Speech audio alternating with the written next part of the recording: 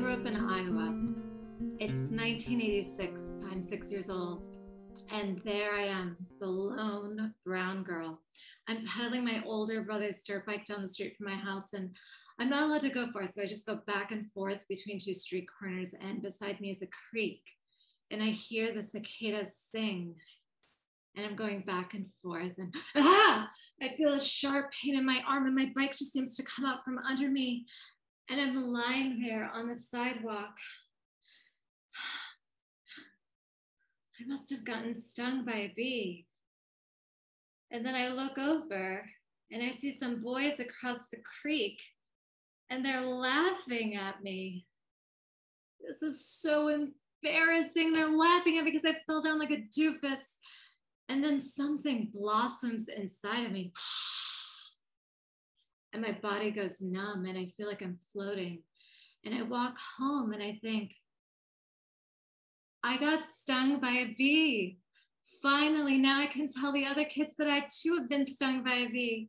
And then I get home and I see my parents and my brother and sister, and the pain comes back in my heart, and I just start crying. And my mom is like, oh boy, what happened this time? Can't you stay out of trouble? And I'm like, I got stung by a bee. And my parents examine my arm, and it's swelling and bruising. They're like, this doesn't look like a bee sting. Who are you with? No one. Well, who did you see? No one. Well, who are you with? And I'm like, well, there are those boys across the creek, but I wasn't playing with them. I don't even know them. And then my brother is like, well, what did these guys look like? Well, one had red hair and glasses, and his friend was goofy looking. That's Philip Dowd. He lives across the street from Aaron. So we walk back outside. My big brother's leading the charge, and we see Philip and his goofy looking friend, and Philip's dad is there, and my dad and him talk, but I can't really understand what they're saying. But then I hear Philip's dad say, I got him a BB gun for his birthday, but he won't be using that for a while. He's grounded. Yikes, grounded. Fast forward to my 20s, I'm at a big family gathering, and everyone's sitting around the living room eating Indian food, and we're talking about our favorite films. And I'm like this cultured liberal arts student, so I'm like, my favorite film of all time has got to be The Godfather. I just find it very relatable. My brother's like, relatable, why? Because of your time with the Italian mob? What? I'm gangster. Actually, I've been shot before, remember? In Iowa. You know that sound when everyone is still and uncomfortable? So I explained, no, it was random. There are these boys shooting birds with BB guns, and then they accidentally shot me. And I look at my brother for validation. He looks at me, not sure how to say it. I mean, that wasn't an accident.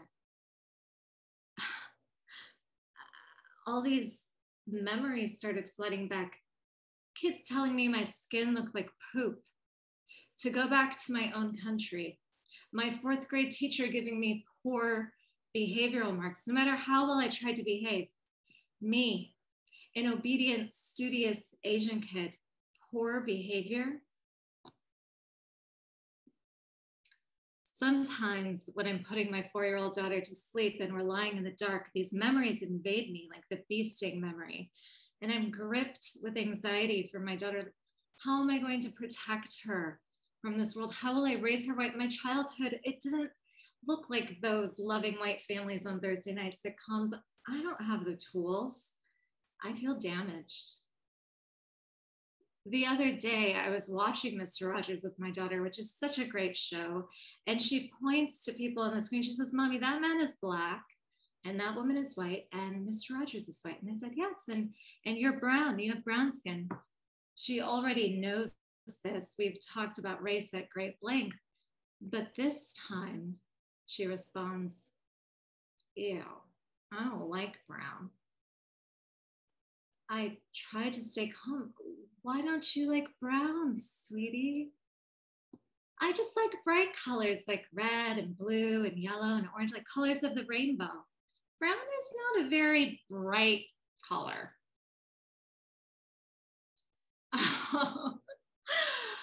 Oh. She's talking about crayon colors.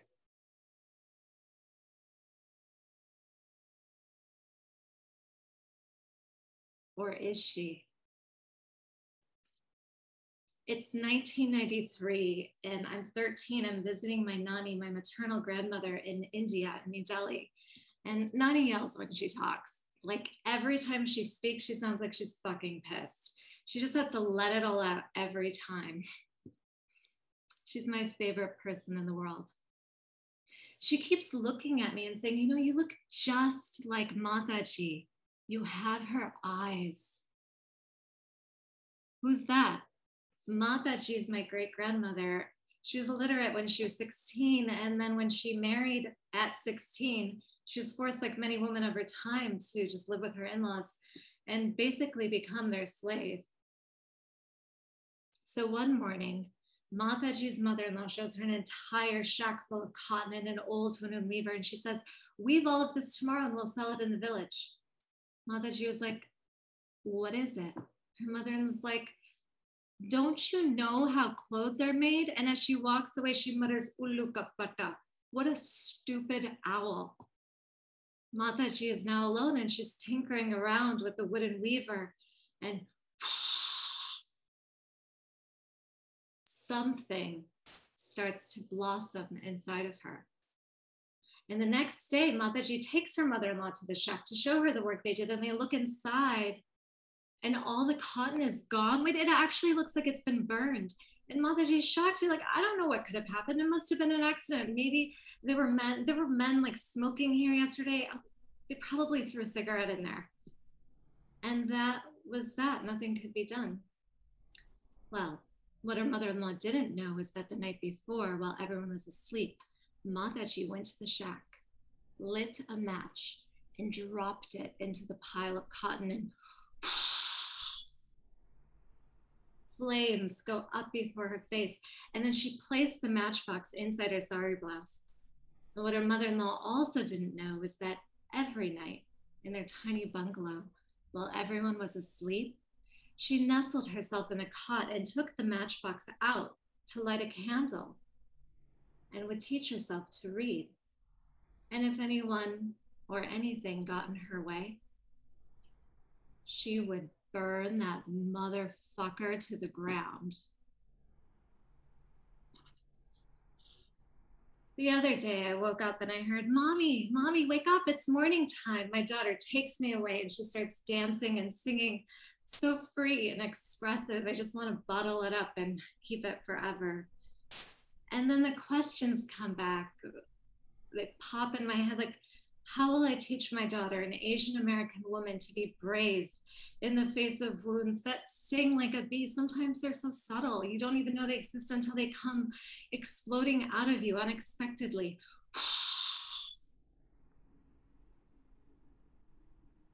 And then I notice my daughter's eyes twinkling as she dances. Her eyes are just like mine. She has my eyes.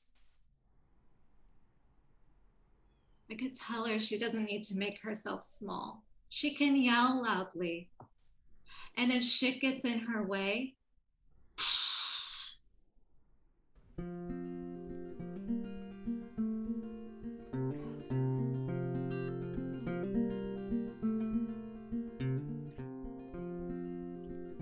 It's May 13th, 1981. I'm 13 years old and I'm watching TV with my parents. We're watching The Greatest American Hero. Then suddenly the news interrupts. Pope John Paul II has been shot. My mother gasps.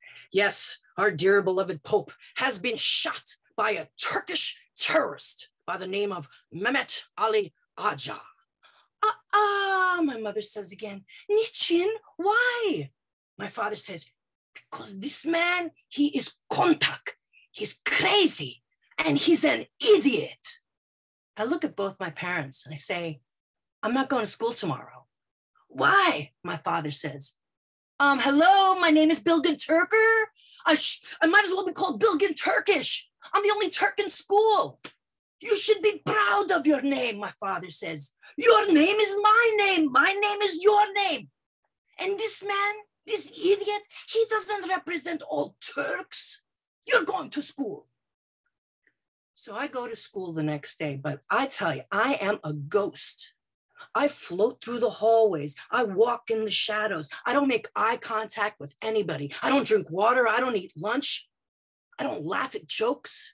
I just float to each class all day long until my last class of the day, social studies. And I float to the door and I float inside the room and I sit at my desk quietly. And I take out my paper and I put it on the desk. And the only place I will look is at my paper and at the teacher, Mrs. Morgenstern, at my paper and at the teacher.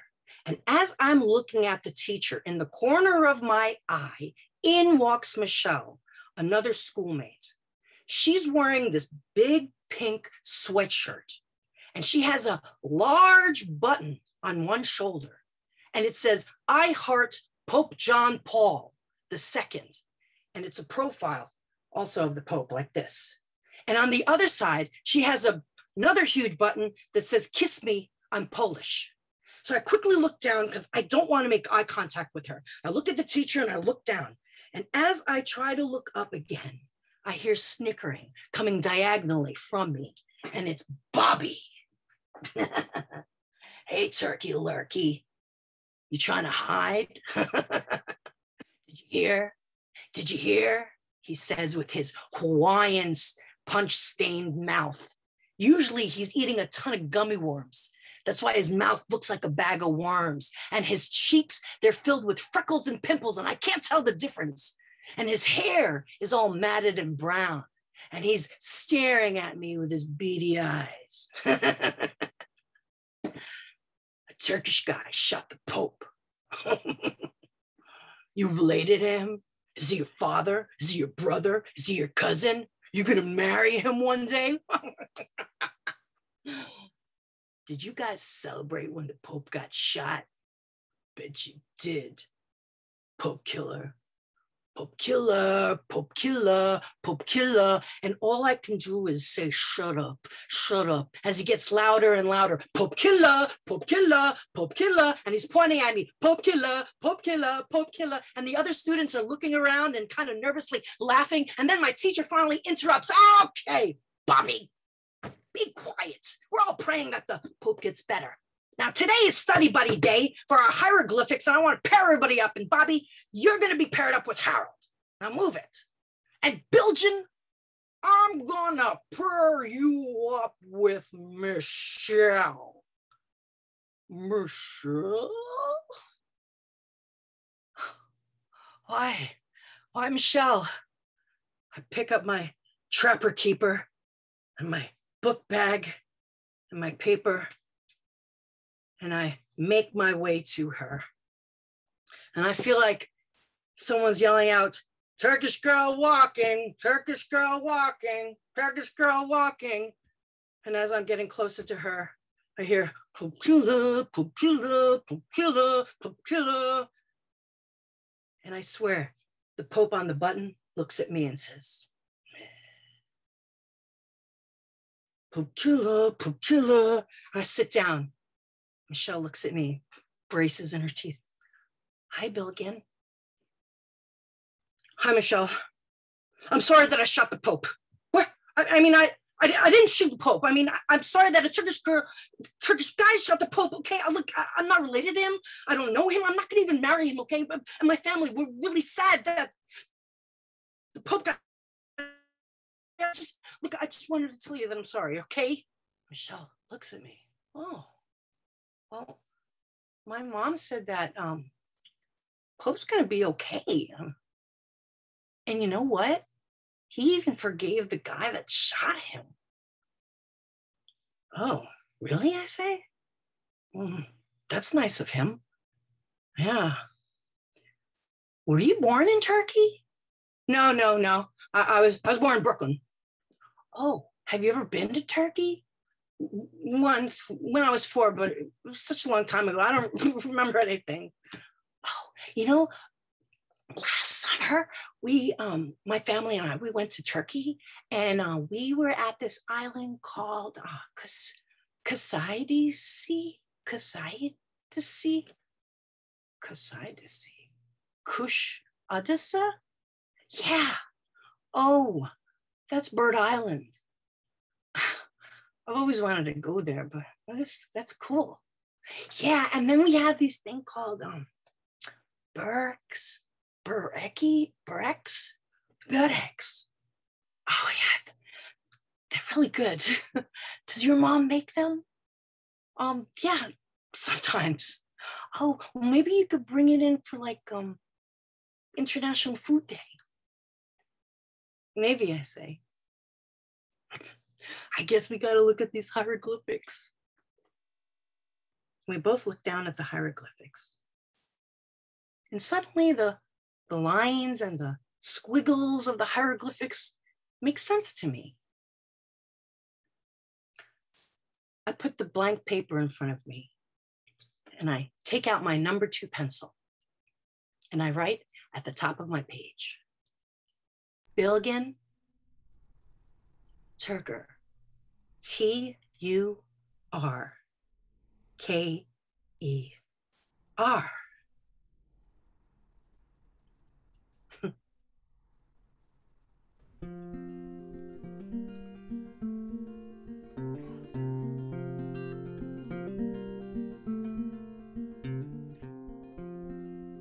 So tonight I want to tell you all something about myself that not many people know. It's about a passion of mine. I am abnormally preoccupied with collecting jackets. And I don't know what it is about jackets, but I love them. I probably own about 15 of them right now. And I know that there are people who say that we shouldn't place too much value on material possessions, but I think certain items, jewelry, cars, shoes, and actually even some jackets are basically works of art, which reminds me of one jacket in particular. I'm about to graduate junior high school. I'm 14 years old, and I need a jacket to wear to graduation.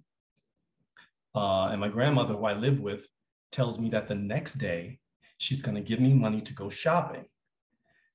And I'm so excited. I can hardly sleep that night. I'm like a kid on Christmas Eve. So I wake up bright and early Saturday morning. I take the B-52 bus downtown Brooklyn, walk along Fulton Mall to one of my favorite stores, Jimmy Jazz. And for those of you who don't know, Jimmy Jazz is the best kept secret in the 5 boroughs. Whatever the occasion, they are gonna hook you up. So I walk into the store, and it doesn't take long before I spot the one, the jacket that I must have for graduation. Lime green pleather with gold buttons. It's double-breasted, collarless. It has tons of pleating in the front, and it's cropped short to come just to my waist. So I try it on, and I'm in love. And there's no need to look any further. I just pay for my treasure, and I head home vibrating with excitement. When I arrive back home, as is customary, I try the jacket on for my grandmother so that she can inspect the fit. And she's at the sink doing dishes when she looks up to see me modeling my newest jewel, and her jaw drops along with the plate she's holding, which crashes into the sink. And judging from her reaction, it becomes immediately clear to me that I look even better than I thought. So I do a little spin so that she can get the full effect from all angles. And I ask, what do you think? And she shakes her head and says, take it back. And for a minute, I think I must be hearing things, but then she says it's not appropriate for the occasion. And I immediately start begging and pleading to keep the jacket with tears welling in my eyes, but she won't budge. And honestly, I shouldn't be surprised by her reaction because grown-ups are so lame and they have the worst taste in everything: music, food, TV shows, and especially fashion. Have you seen mom jeans? So anyway, I storm off with my jacket and lock myself in the bathroom. And I lay in the tub, holding my beloved jacket, knowing that we will soon be parted. And then I suddenly find myself contemplating to be or not to be. And I decide I can't live without this jacket. I love it too much. I simply can't go on. So slowly, I rise from the bathtub. I walk over to the medicine cabinet, staring at myself in the mirror, thinking, can I go through with this? And then suddenly a thought occurs to me and I hesitate. When I'm gone, what's my grandmother gonna do with my Michael Jackson Thriller jacket? And I think it over, and it takes me only a few seconds to realize I don't even care about the Thriller jacket anymore. And that's how I know that my love for the lime green bolero cut gold button pleather is real. So yeah, I'm ready to meet my maker and end my suffering. I take a deep breath and I slip the jacket on, thinking I might as well go out in style. And I calmly open up the medicine cabinet. I look around, I see Q-tips, there's toothpaste, what else? Dental floss. And then finally, I spot the only medicine in the cabinet. I pull out the bottle and examine it, discovering the strongest thing we have is a laxative. Damn it. What should I do? I decide that instead of offering myself, I'll just go sulk in my room and give my grandmother the silent treatment forever. And so the next day, we go and return the jacket that I bought. And I'm not happy, but I've gone through all the stages of grief and reached acceptance. And she takes me to Macy's to pick out another one. And guess what? To my surprise, what my grandmother chooses for me, this black tuxedo style jacket with a rounded lapel, is so classic with such a timeless silhouette. I could wear it today and be perfectly in vogue. And I adore it. And what I came to realize almost immediately after that experience, specifically in the case of the Jimmy Jazz jacket, a problem that literally felt like the end of the world to me was actually far from it. Now, in all honesty, I don't think I would have hurt myself had there been something stronger in the medicine cabinet, but who knows? You know, kids do dumb things.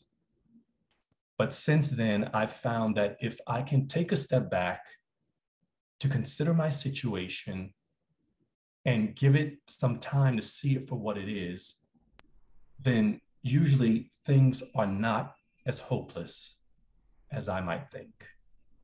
And that's my testimony. Thank you.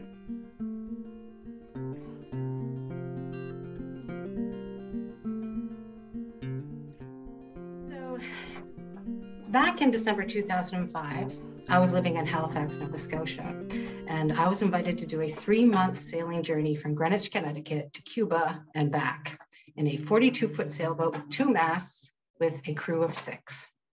Now, there's a fair bit of preamble to this story, so I'm going to start by introducing you to the crew. Their names have been changed. So first we have Charles Duncan, American and our captain. He's just celebrated his 68th birthday. He's a lifetime sailor. I mean, at the age of 16, he'd lied about his age so he could join the Navy to fight in the war. That's the kind of man he is. He's booming, demanding, larger than life, and love him or hate him, you absolutely respect him. And he is now en route to fulfill one of his lifelong dreams, sailing to Cuba. Then we have Sylvain, his best friend, many years his junior and his first mate. He and I had just met in Halifax about 6 weeks earlier at a wedding reception. And after 3 weeks of a casual friendship, he traveled back to Greenwich to prepare for the 3-month journey to Cuba.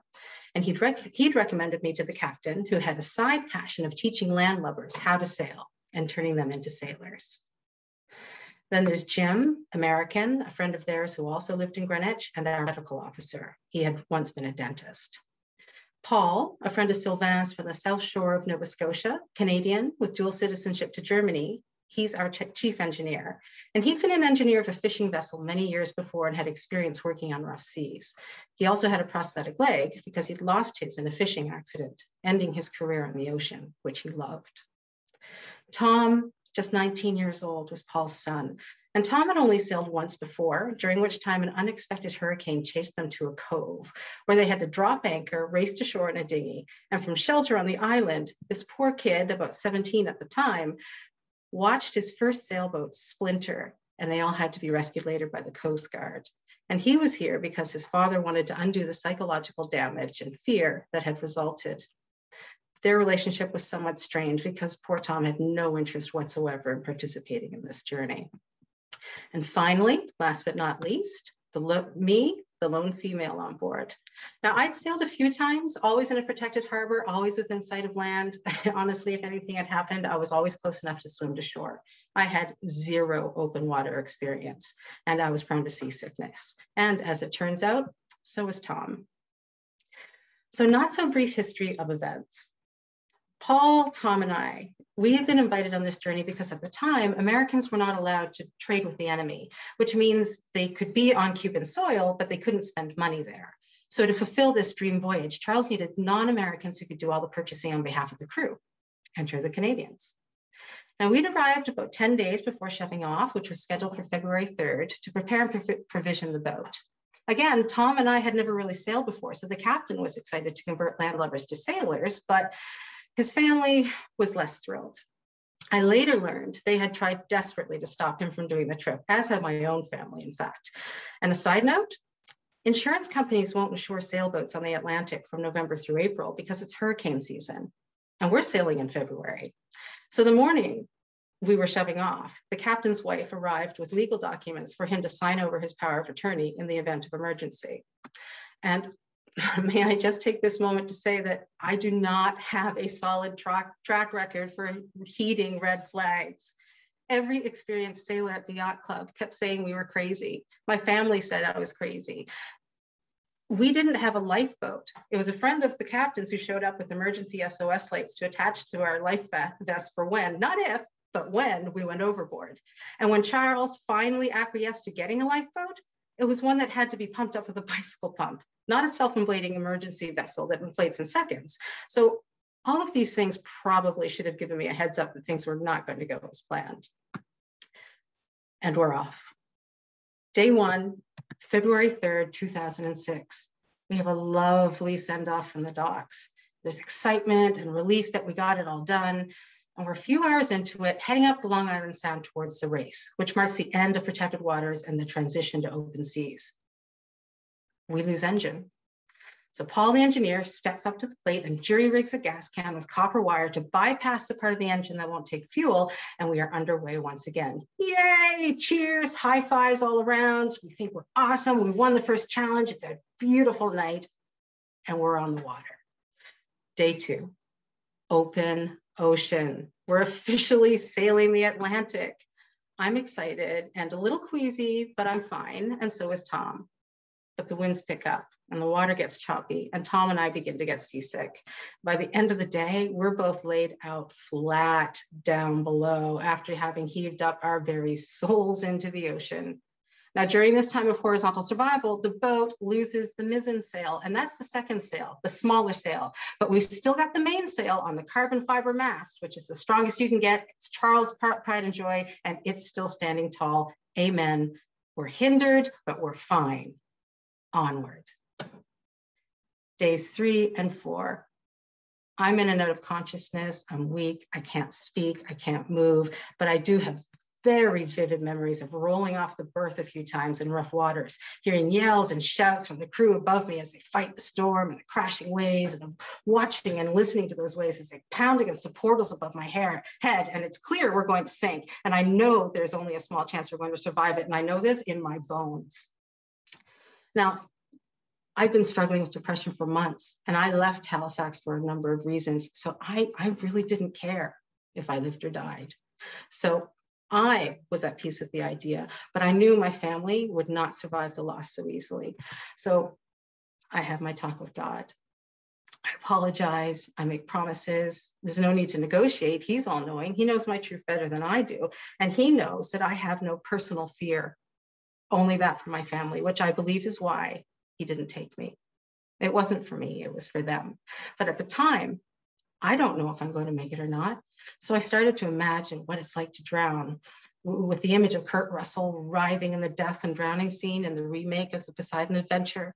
And I prepare myself for the burning sensation of salt water in my sinuses and my eyes, and the dark of the ocean at night, and being underwater, not being able to tell up from down, and gasping for air, but inhaling ocean. And I remind myself, it's only going to be 60 seconds or so before I lose consciousness. It's okay. It's not the worst way to go. Others have gone this way. At least I'm going to go out having done something. I'm fine. And I accept it. Still day 4, I think. A few hours later, maybe, I'm not sure. But I've begun to come back to life, still aware we're probably not going to make it, but the storm is less violent. But Charles refuses to let me help up deck. Says I'm too small, I'm not strong enough, and I'm too easily swept overboard. And I point out that I'll be tethered, and I really want to pull my own weight, and I'm so embarrassed that I'm not an active member of the crew. But he points out that it'll take too much energy from the rest of the crew to pull me back in if I get washed over. And I see his point. He's right. So I stay down below, begrudgingly. Day, really not sure of the order of events and what day it is at this point. Everything is foggy. But at some point, Charles, our captain, he loses consciousness and slips into a coma. And at 4 a.m., they put me on watch. It's too rough to be up deck, which is the tradition. So Sylvain stations me down below at the navigation table instead, with eyes on the radar. And I've been told to wake him immediately if I suspect another vessel in the area, because they're likely pirates. And as the sole woman on board, I'm at the highest risk. And I'm also told that the dots on the radar will look the same, whether it's a vessel or a cluster of storm clouds raining down lightning and rain. And I'm told to use my intuition to determine the difference. I've never watched a radar before. I'm not happy with these instructions. But the crew crashes, they go to sleep for much needed rest, leaving me in charge.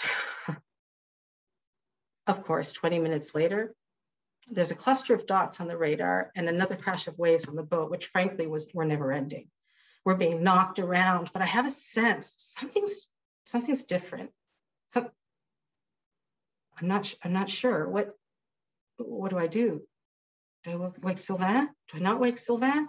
And I look up and I see Sylvain, wild-eyed, making his way through the middle of this boat that is knocking us all over the place. And he rushes past me up the hatch, and he slams open the hatch, pokes his head up through to look around. Rain is pouring in, and he slams it closed again, runs back down, grabs the spotlight, goes back up, and he's waving it around in the sky. And I have no idea what he's doing. I just know that we're both getting really wet. And then he screams, "We lost the mast! We lost the mast! All hands on deck! We lost the mast!" Men everywhere. Life vests, tethers, knives in hands, bodies shoving their way through the hatch. "Put on your life jacket. Stay with Charles. Stay out of the way." I have my orders. Panic? No. I stay calm throughout. I do as I'm told. I'm a goddamn rock star. Meanwhile, the crew cuts away loose lines to free the carbon fiber mast from the boat so it doesn't sink us. And remember, this is an unbreakable mast and it has just broken. The fiberglass boat is probably going to be next.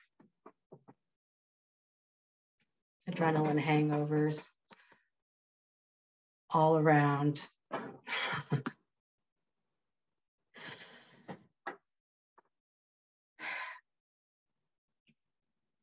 We've made it. In the morning light, the storm has passed. We're reassessing our situation, exhausted, worried. We go for a swim.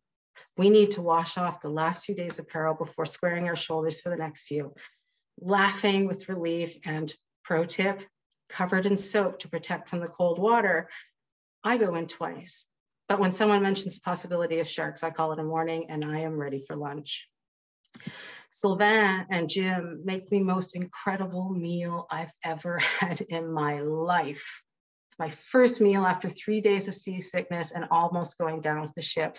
And this is when I learned that the unusual thing I'd heard while manning the radar the night before had been the carbon fiber mast splintering and separating from its mount in the hold of the ship, and that the only reason it didn't puncture the hull while it was spinning and thumping against the inside of our boat was because we had an inexperienced crew who didn't know how to bundle the lines. That's ropes for you land folk. We had loosely tossed them into the hold. So when the mast became a sledgehammer, spinning and pounding against the inner hull of our ship, those loose lines created a buffer or padding. And again, the only reason the mast didn't put a hole in the side of our hull was because we didn't know we were supposed to coil the lines before stowing them in the hold. Inexperience saved our lives. Which brings us to the moment that truly stands out for me. It's midnight-ish, dark, moody, windy. The seas are swelling behind us, giving us some momentum to our new destination, Bermuda. We need to get to land ASAP to get Charles the medical attention he needs. I have just finished my 4 hours at the helm with Tom on watch. And Jim has just taken over for me, and Paul has taken over for Tom, and they have a 40-ouncer of whiskey between them. Music is blaring from down below so loudly you have to shout to be heard, even up deck. But Tom has gone down below to get some sleep, and the music is too loud for me, so I tether myself to the rail, grab a seat cushion as a blanket, and let the waves wash over me as I watch the two fools on duty drink and revel in our survival. But I'm quietly angry we haven't called for Coast Guard assistance for our captain, and I'm pissed to have been told I was overreacting because, and I quote, "You're just overreacting because you're a woman." Also, I'm really, really tired. So it's at this point that Jim leans forward to offer me the whiskey. I wave my hands no, when he raises the bottle high in the air and screams, "Yeah, even the triangle can't get us now." And he starts laughing maniacally. At which point, I launch myself out of my seat and across the pit, lunging to wrap my hands around his throat. I saw red. How dare he tempt the fates? We're in the middle of the flipping Bermuda Triangle, and this guy has just told it can't catch us. And to this day, I don't know what would have happened if I had managed to reach him, because in my rage, I had forgotten that I was tethered to the seat. So in midair, I was snapped back, the air knocked out of me, and I land hard on the deck, wet and furious. And these two idiots, laughing and oblivious, hooting and guzzling and doing generally all the things that made me want to kill them, didn't even notice. So I did the only thing I could. I channeled my inner pirate. I took their bottle of whiskey, guzzled, and then leaned forward, oops, and let it slip through my wet fingers onto the deck. And I watched their looks of horror as the liquid gold poured forth. My offering and appeasement to the triangle. Yar.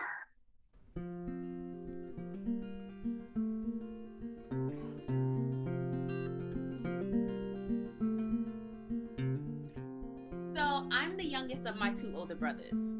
Growing up, I was slightly outcasted as a sibling considering they're twin brothers, and I was the annoying little sister.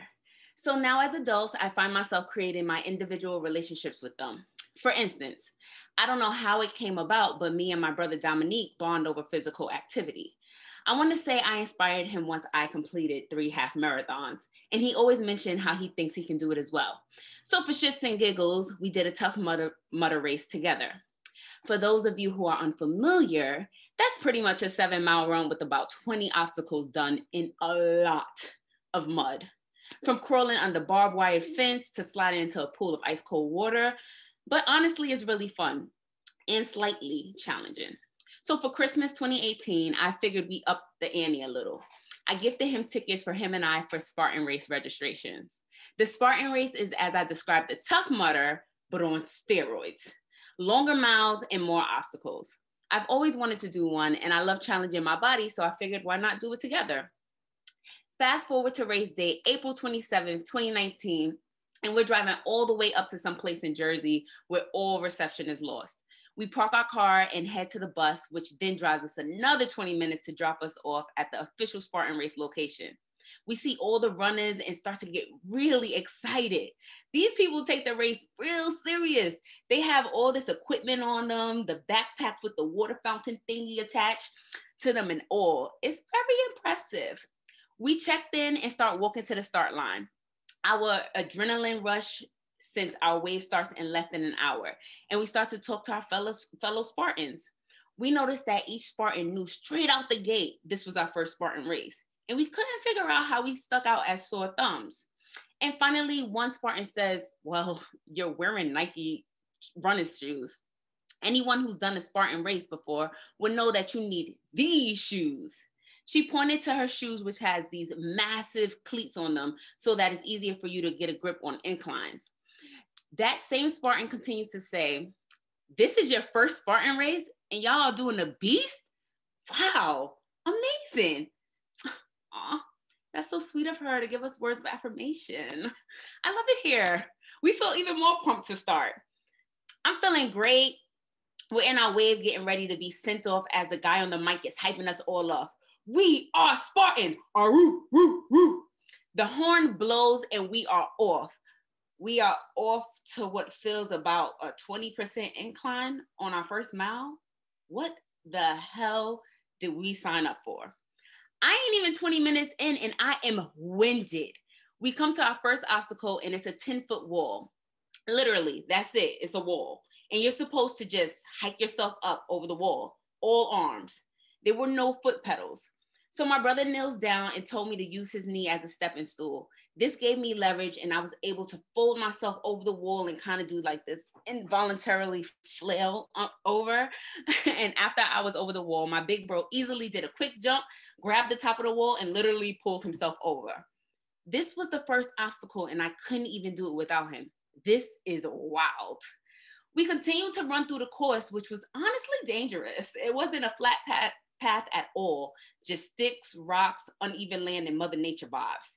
And did I mention this is all happening on a mountain? Like a lot of the obstacles was focusing on arm strength, with I literally have no arm strength. So it ended up with my brother helping me out with a lot of obstacles. But after a while, naturally, that started to win him out. After being on the course for about 3 hours, we were only at mile 4. There's 13 miles in total. I wanted to cry because who the hell idea was this? Oh, right. It was mine. You're right. It was mine. So around mile 10, my brother catches a nasty Charlie horse, which pains him terribly whenever he has to walk up on an incline, which I remind you, we are on a mountain, so we are always on an incline. I was giving him different stretches to do that I think helps ease the pain, and a fellow Spartan immediately in passing says, "Charlie horse?" Damo nods at him. The fellow Spartan then takes his backpack off, places it on the ground, and whips out a bottle of mustard. We looking at him like, "Bro, this ain't a time for a cookout. What are you doing?" He says to Damo, "Open up." Obviously, my brother and I are confused as fuck. Then the Spartan says, "Mustard aids in instant leg cramp relief." Who knew? So my brother threw his head back as the mustard Spartan filled his mouth up with a big gulp of mustard. And literally in a minute, the pain was gone, but it only seems to relieve him for about 30 minutes or so.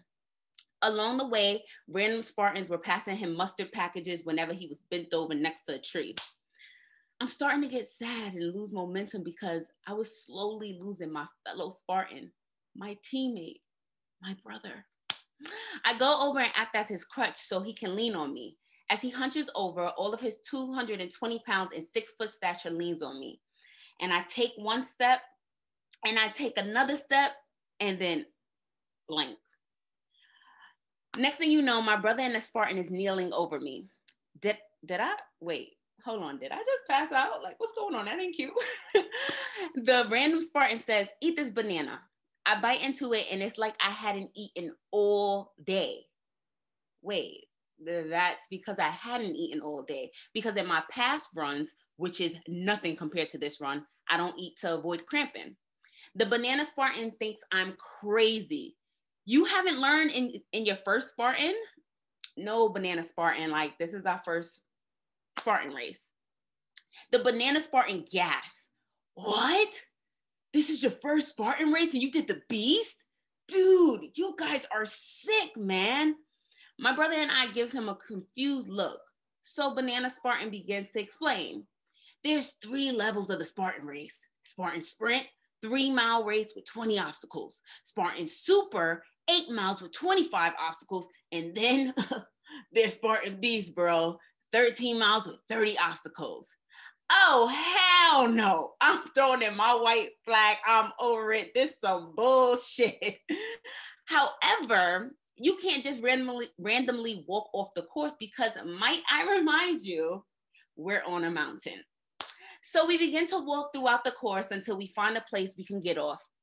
We walk by a few obstacles, and honestly, even if I had enough to eat before the race, I still wouldn't have been able to do them obstacles. Just trying to hike up and get through this mountain was challenging enough. Finally, an hour later, which makes it the 8th hour, that is somebody's whole work shift, might I remind you. We've been on the most terrible Christmas gift idea I've ever come up with in, wait a minute, what is that noise? Could it be? We can hear the crowd. We can see the finish line. I can see the vendors where all the food and Bud Light beer is. And suddenly I call my second win. You know what I'm saying?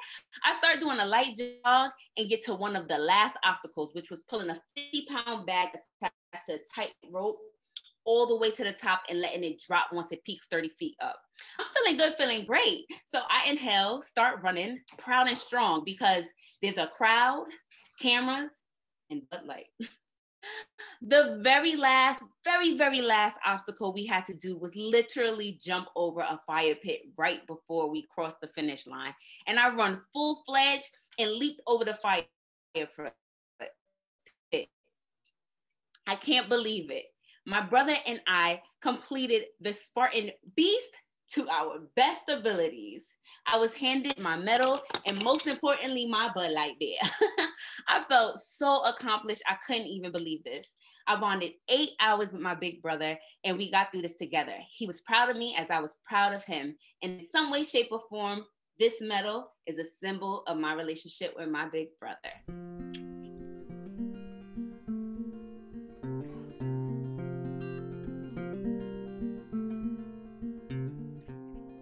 I love watermelon. It's the perfect food. It's 98% water and 2% sugar. When I was a kid, I said to myself, there are certain things I'm not going to skimp on when I become an adult. And one of them is watermelon. I'm in my 20s, newly married, living in a small studio apartment in Toronto with my husband.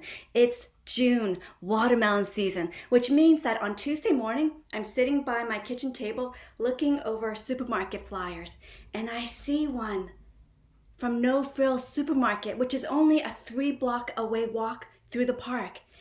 And they have watermelon on sale, non-GMO with seeds, because I love spitting seeds. These are huge, the huge oval-shaped watermelons, and they're $2 each, limit of 5. I go to sleep that night dreaming of all the watermelon I can get. I am so happy. I'm gonna get 5. Wednesday morning at 8 a.m., it's when the supermarket opens up. I nudge my husband awake and I tell him, it's serious. We have to go to the supermarket now. He looks confused. I mean, he's just woken up, but he goes to the restroom and he gets dressed. I grab my empty backpack so I can carry maybe 2 on my back, and we walk through the park. And that's when he asks me, what exactly are we getting at the supermarket that's so important?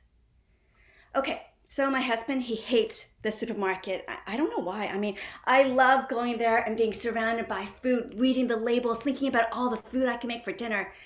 His favorite food is dandelion. I mean, you don't even have to go shopping for that. We're at the supermarket and I grab a large cart and he looks at me and he says, what do we need the cart for?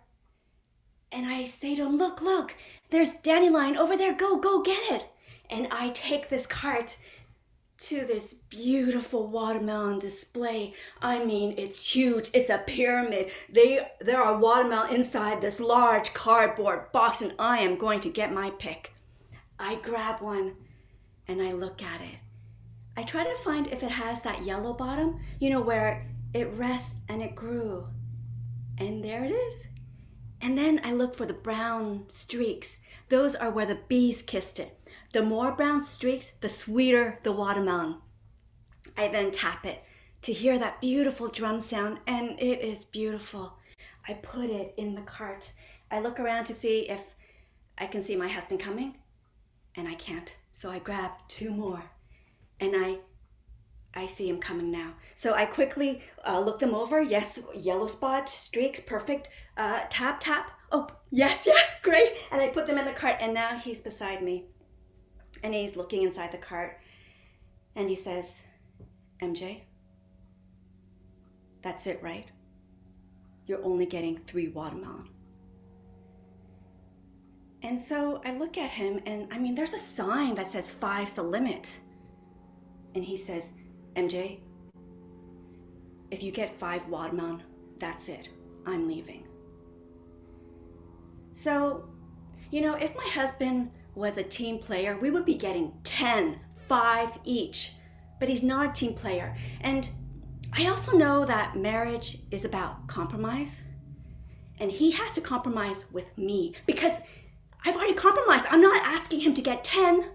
I mean, 5 is the limit. And so I look at him and I get 2 more watermelons and he looks at me and I look them over and he's still there. And I put the 2 inside the cart and I see him walk away. But I get the cart full of 5 watermelon and I wait in line at the checkout. And then I remember my father. My father loves my husband. I'm the youngest of 3 girls, and he's always wanted a boy, and so my husband's become that boy, which is like, come on, I'm better than a boy. And so my husband and him, they go to Blue Jays baseball games together. I'm the Blue Jays fan, and they drink beer together. I never get offered beer. And I know my father's gonna ask what happened, and I'm not a liar. So I realize I have to say, my husband can't compromise. That's what happened. So I pay for these 5 watermelon, and turns out it's less than $10 because they're $1.99 each, and I get a nickel change, and I bring the cart outside to the supermarket, and that's when the cart locks.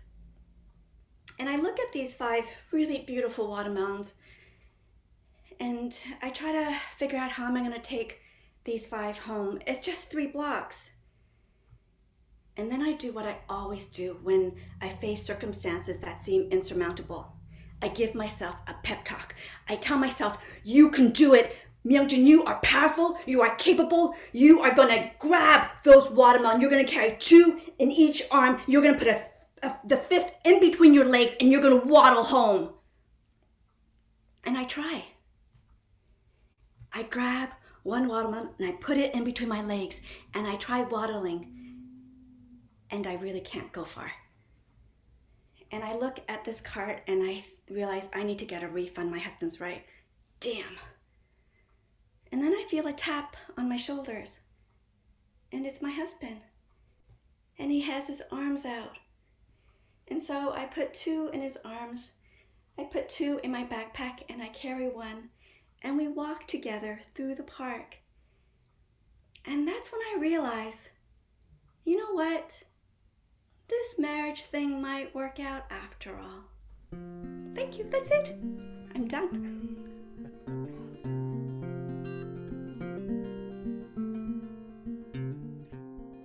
I invented my own holiday, my own weekly holiday. Yeah, a holiday that's weekly. I'm making it a thing every week on Wednesday. I have a slice of cake. I call it Cake Wednesday. Pretty genius, right? Once a week, celebrating your life, your wins. But like all things, Cake Wednesday has an origin story. I was always obsessed with cake. I love it. I mean, what's not to love? It's butter, cream, sometimes chocolate, sugar, all that's good and right in the world. When I was about 7 years old, I went to this birthday party at my friend Sterling's house. My mother was doing something with my sisters that day, so my father dropped me off at the party. When we got to the door, Sterling's mother gave us a strange look, which is what we always got. See, I'm light-skinned, and many white people don't recognize that I'm half Black. But with my father standing before her, Sterling's mother definitely knew now. She gave a look of shock, but I wasn't really that fazed by it. My mom had taught us that every time we got these weird looks, it was because people thought we were really attractive. So I just was like, wow, damn, we cute. All right. Sterling's mom asked my father if he was my father, to which he said, yep. Sterling's mother was like, biologically? He said, yep, the old-fashioned way. And I just walked inside the party after my dad said he'd be back in an hour and a half. As I entered the party, something was already off, but I was immediately sat in a corner at this couch under some very large flags. One giant flag was red with like a weird X, and a second one was also red, but the X on this one was blue. When I tried to get up to join the fun, Sterling's mother would repeatedly tell me to sit down in my designated corner. During the games, I was told to sit down. During the presents, I was in my corner. And then the cake came out. The cake came out, and this is my moment, my favorite part of any event, the purpose of my existence. So I began to sing happy birthday. Happy birthday to you. Happy. And nobody's singing that birthday one. So I quickly cover it up and I go, happy birthday to you. Happy birthday to you. Saved. I'm good. I'm totally going to get a slice of cake for this, right? But cake slice after cake slice was passed around, but not to me. I finally could not take it anymore. I got up and I was like, ma'am, can I have a slice of cake? And she was like, no, go sit down in the corner. And so I watched them eat cake. And I think this is like such a big moment in my life because I feel like this is where I truly became obsessed with it. You know, this moment of watching my friends eat my favorite food and being denied it for no reason. So now when I'm at an event, I'm like, where is the cake? Immediately, I have to have cake. I spent the whole party in that corner, in my shame corner, not even sure what I was supposed to be ashamed of. When my mother and my father came to pick me up, I was clearly upset, and I told them what had happened. I was then told to sit in the car. I have no idea what was said. And again, I just thought this was the weirdest thing. It wasn't until the next school day that I got my final lesson from this family. I was walking around the playground, and Sterling approached me with her sister. I was like, "Hi, Sterling," and she was like, "Don't talk to me. You're dirty. You're dark meat." I was so confused because I was like, dark meat? Like, what am I, a chicken nugget? Like, I had no idea what she was talking about. And then she said the N-word. She pushed me against the gate of my school and said the N-word. And then just as she's about to punch me, my sister jumped out of the car, my sister who was picking me up from school, jumped out of the car and was like, "Get away from my sister." And they ran off, and I told my sister what happened, and my sister was like, "They called you the N-word?" And I was like, "Yeah." And she's like, "You got to tell Papa when you get home." So I go home, and I was like, "Papa, apparently I'm supposed to tell you that these kids called me the N-word." And he goes, "Oh, you never, ever let anyone call you the N-word." And here's the thing about that. My dad called me the N-word all the time as a term of endearment. So I had no idea it was a bad word. And he explained the origin of the word and how when he says it, it's empowering, and how when somebody white says it, it's disrespectful. And I was just so confused. But that was like the first time I realized that somebody could just hate me just for existing. And, now I'm loud and proud about telling everybody I'm biracial for my safety, but also just because I want them to know. I want to be proud of both of the sides of me, both parts of my family. I think it's really important to be proud of who you are. And I am. So, should we have a slice of cake now, or?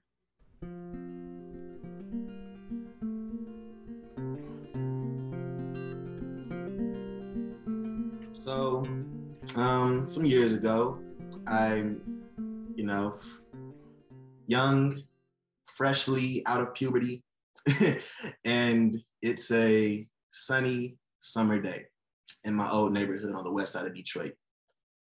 I'm looking for some friends outside to have some fun, I'm sitting by myself on the porch, waiting to see anybody.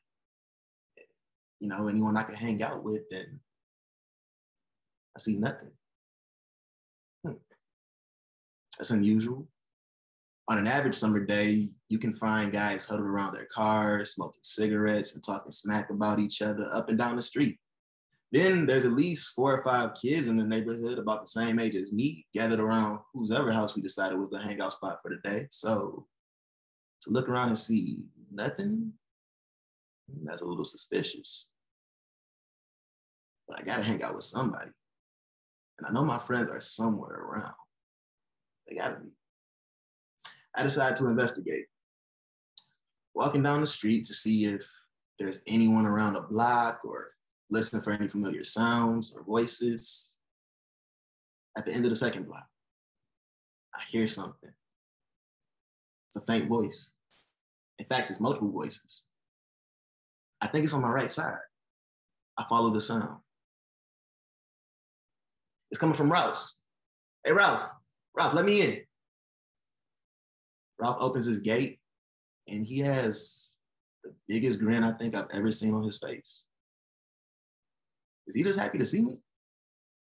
I mean, we're friends, but we're not super close or anything like that. Nothing against him.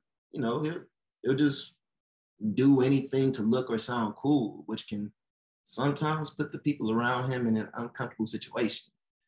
For example, about 2 months ago before today, Ralph was caught attempting to spray paint the inside of an abandoned school building that he didn't realize had a functioning alarm, when in fact, the building had an alarm loud enough for anything within a quarter-mile radius to hear it. And actually, the more I think about it, the less it makes sense, because if you want people to see what you painted, when you want to put it on the outside of it, you know what? It's not my business.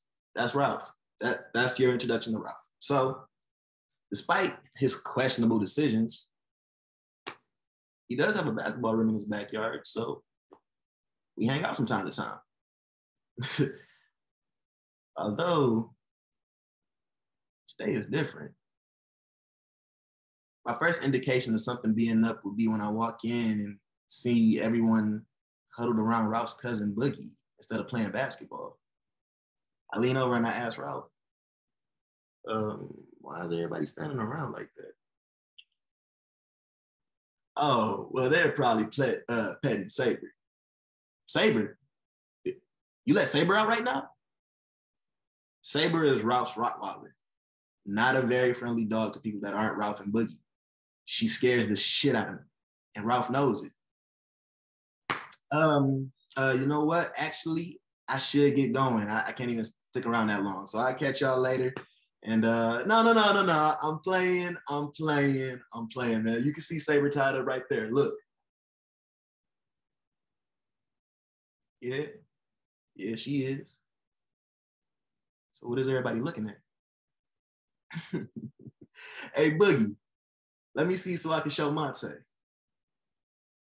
Boogie hands Ralph what he's holding. My eyes get big. Is that a gun?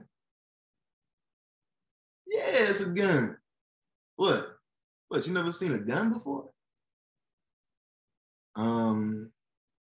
This is kind of a loaded question for me. You know, growing up in Detroit, you do become aware of guns at a young age, and you may have even seen one or two hanging out at a friend's house some days. So it's not that I've never seen a gun before, but I live under my mother's roof, and she hates guns. So much so throughout my entire life, she's held a strict no gun policy. That means absolutely no guns, including pellets, Nerf, water, or anything resembling a gun was allowed in the house for me and my older brother. So this is the most up close and personal I've ever been to a gun. How did you get that? Does your mom know you have it? Yeah, man, you know what? That's none of your concern. Don't be asking too many questions. He's being really smug right now as he shows it off. It's a silver revolving pistol with a brown leather handle. It looks like something you see in an old Western. I know I haven't seen many guns before, but I've definitely never seen one of these before. All right, everybody, let's get ready to play. All right, cool. Who got first ball? Actually, we gonna play basketball in a little bit. Okay. What are we playing now? Russian roulette. What? Russian roulette.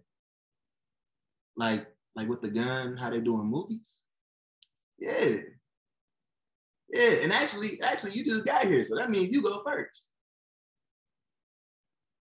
Go first for what? You go first to play, boy. I'm gonna spin this chamber, aim it at you, and pull the trigger.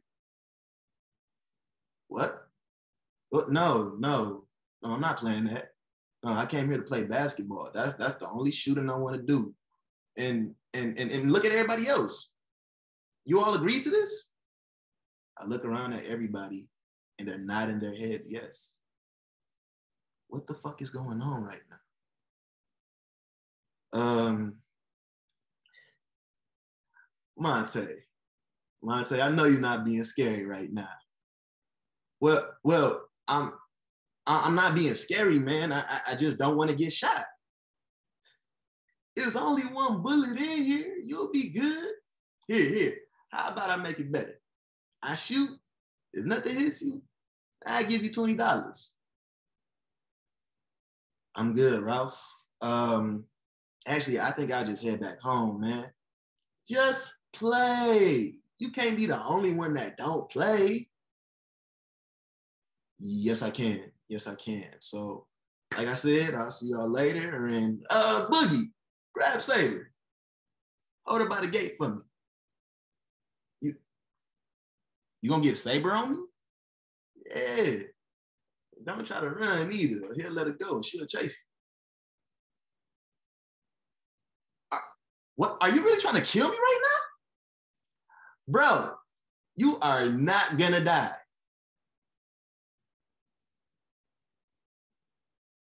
How does he know that? I mean, his confidence is confusing me, along with the fact that everyone else is on board. Maybe they messing with me? They gotta be messing with me, right? I mean, it's probably not loaded. Ralph's crazy, but he's not that crazy. He wouldn't actually do it if I could die, right? Right?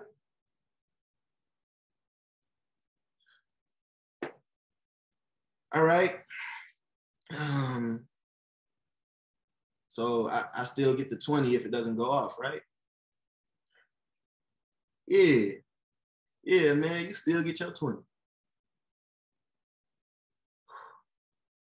Okay. Okay, I'll play. I take a deep breath. And I close my eyes. Sweat is building up on my forehead right now, and I can feel my heart pounding. I keep taking deep breaths in an effort to keep it cool in front of everyone. He's not gonna kill you. He's not gonna kill you. He's not gonna kill you. He's not gonna kill you. Ralph snaps the gun. Then he spins the chamber. Puts it back in place. He lets his arm down. The barrel of the gun aiming directly at me. My eyes are still closed right now, but I can feel his every movement.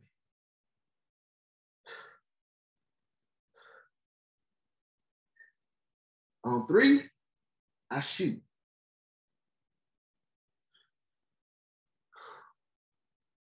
My chest feels heavier now.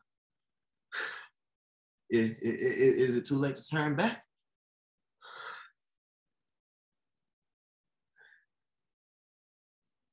One, 2, 3.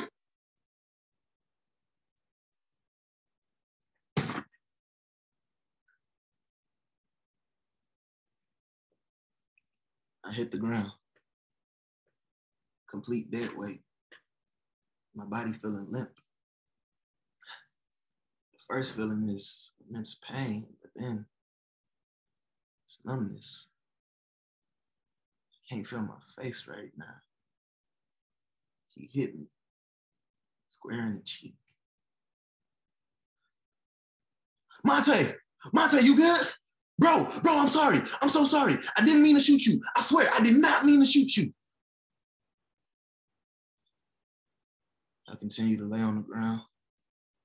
Everyone now huddled around me with worried looks. I reached to touch my face.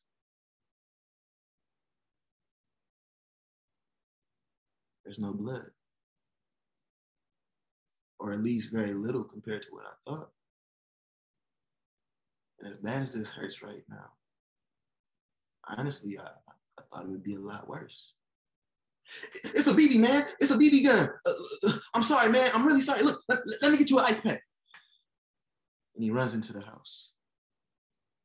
Everyone else that's around me, they try to help me up, but I push them off. Because y'all let this happen. I'm going home. And I walk by my lonesome. I'm in so much pain right now. I'm practically limping. I can feel it through my entire body. And I just make it home. I'm still holding on to my face. I'm hoping my mom isn't nowhere around so I don't have to show her what happened. just as I think I'm in the clear, here. Monte! Monte! Yeah, man. Hey, Rico and a couple of your friends came by a little earlier looking for you. They went to the park. They want you to meet them there. I think I'm gonna relax hanging out with friends for a little while. You know what? I actually might spend the rest of the summer in my room.